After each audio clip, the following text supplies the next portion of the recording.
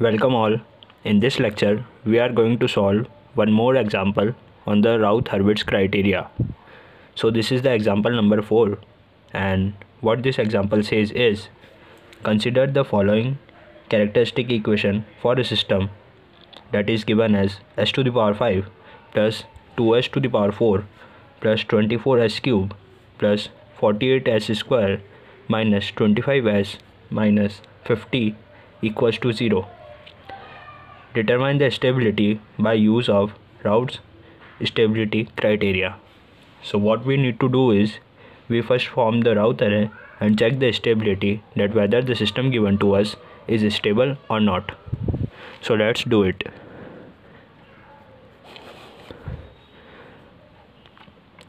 First of all, according to the characteristic equation, we need to form a Routh array. So this is the odd power of s. This is the odd power of s. This is also odd power of s. So the odd power of s coefficient will be, here the coefficient is 1, here the coefficient is 24, here the coefficient is 25 minus 25. Then we write the even coefficient. So the even coefficient of s to the power 4 is 2, s to the power 2 is 48, and s to the power 0 is minus 50. Then we perform the formation of Routh array.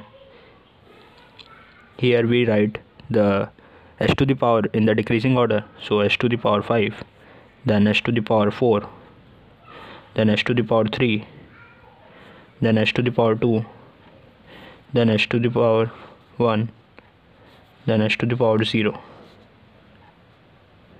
This is done. Since it is starting with the odd power, that's why we will write odd coefficient first. So the odd coefficient are 1, 24 and minus 25. 1, 24 and minus 25. Then it is even coefficient. So we will write the even coefficient here. So the even coefficient are 2, then 48, then minus 50.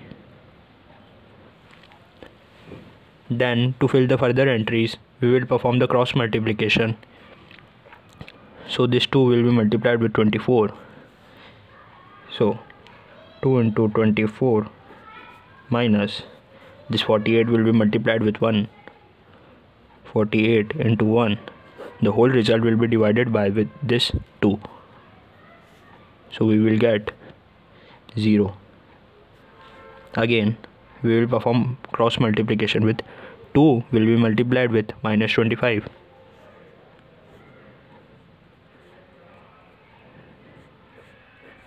Minus 50 will be multiplied with 1. The whole result will be divided by 2. We will again get 0 here. So we will put 0 this side, then this 0 at this place. Remaining no entries, so we will simply put 0 here. So notice this line. This is complete row having only 0 entries.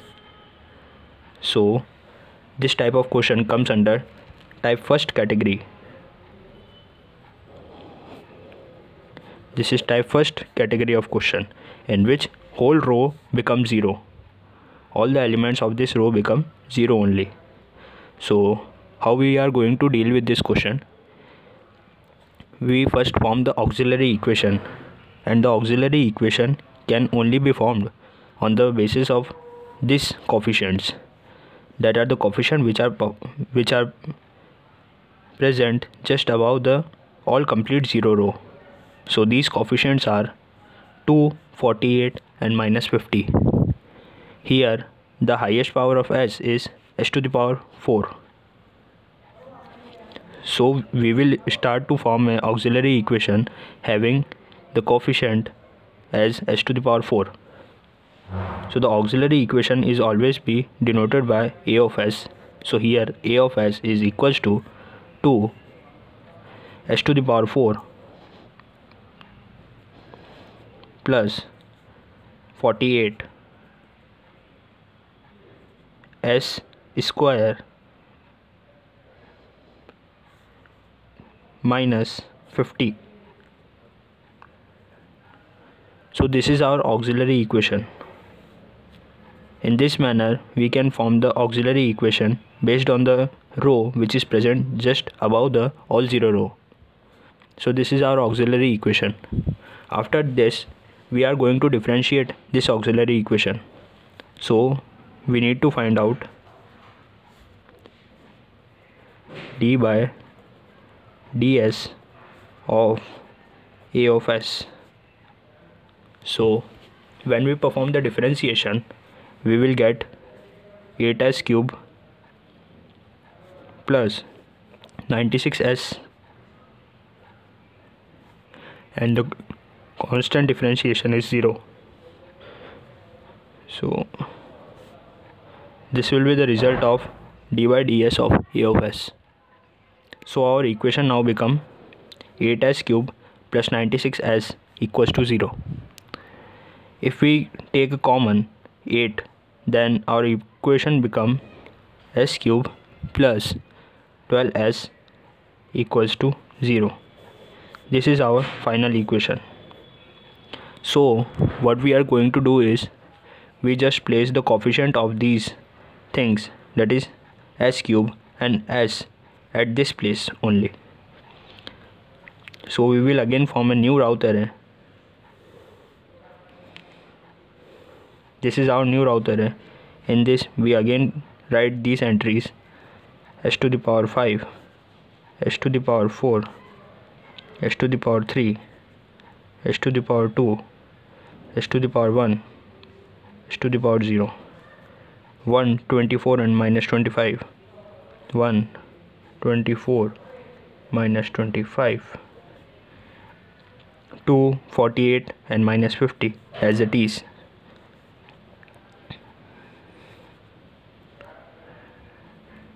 So this is our equation 1, and the coefficient of equation 1 is, the coefficient of s cube is 1, the coefficient of s is 12, and so we are going to place this coefficient at this place, because this row only starts with the s cube, and right now in this equation we also have s cube as its highest power.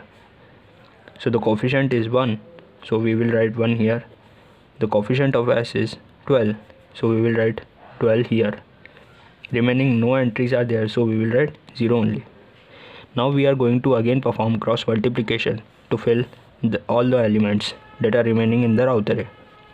So this one will be multiplied with 48, 1 into 48, minus 12 will be multiplied with 2, 12 into 2, the whole will be divided by this one. So we are going to get 24. So we will write 24 here. After that, 1 will be multiplied with minus 50, minus 0 will be multiplied with 2, so we will get 0 only. Whole will be divided with this one, so we will get minus 50. So minus 50 will be written here. No columns are there, so we will write 0 only. After that, this 24 will be multiplied with 12, 24 into 12, minus 50 will be multiplied with 1, the whole will be divided by 24, so we will get 14.08. So 14.08. After this, 24 will be multiplied with 0, so we will get 0. 0 will be multiplied with 1, so we will get 0 only, 0, and no entries are there, so we also write 0 here. After this, 14.08 will be multiplied with minus 50,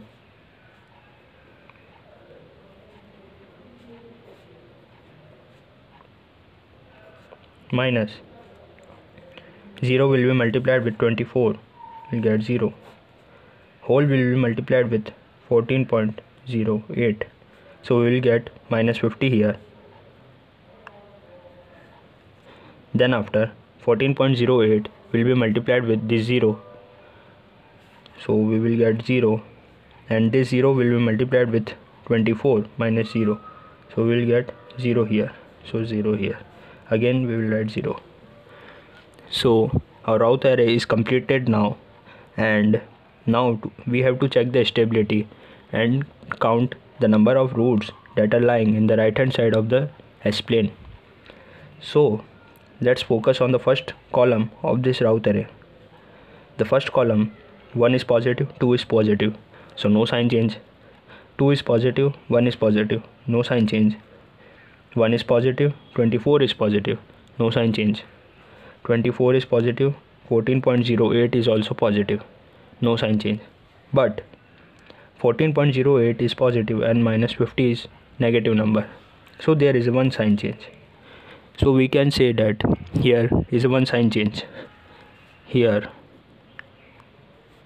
one sign change is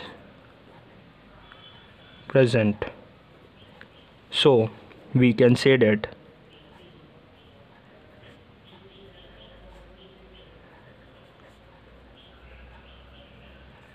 one root lies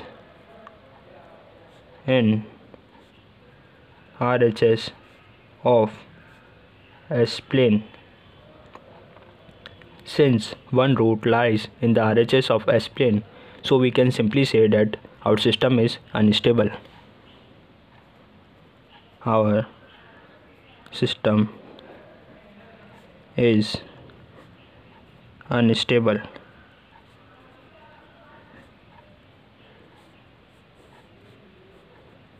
So we have checked that our system is unstable. Thank you. If you like my videos, then press the like button and subscribe to my channel.